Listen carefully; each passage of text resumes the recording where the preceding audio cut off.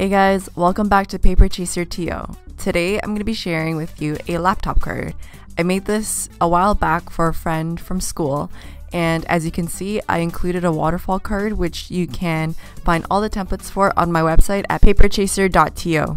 So once you have all the pieces cut out and scored, we are going to take piece A here and fold along this tab, and we're going to add a strip of glue, and then taking piece B, we will glue that onto the tab.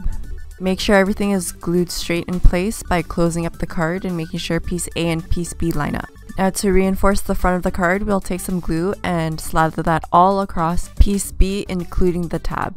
Now grab piece C and we're going to lay that on top of your glued section.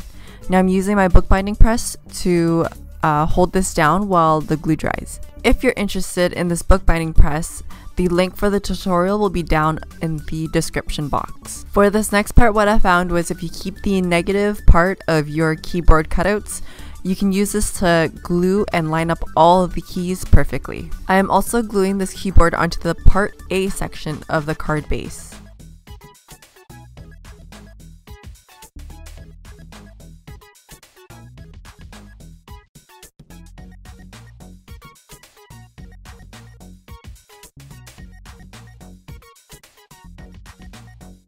Once you have all the keys glued down, slowly and carefully peel away that negative cutout.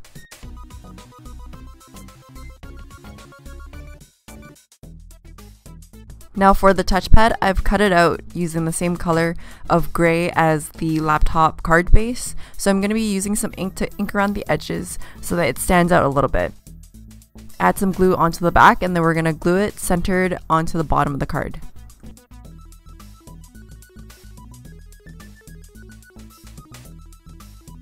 Now piece D is the border of your monitor, so we're going to add some glue onto that. We're going to glue that down onto the other side of the card base. So this monitor section here measures 4 inches by approximately 6 inches. So you can lay out a printed photo, or you can add in a waterfall feature or anything that you like. For the outside of the card, close your card up and we're going to glue the laptop logo. And that is all for this laptop card. I hope you guys have enjoyed this video. If you haven't yet, please subscribe to my channel. Hit that like button if you've enjoyed this video. And as always, until next time, happy crafting. Bye!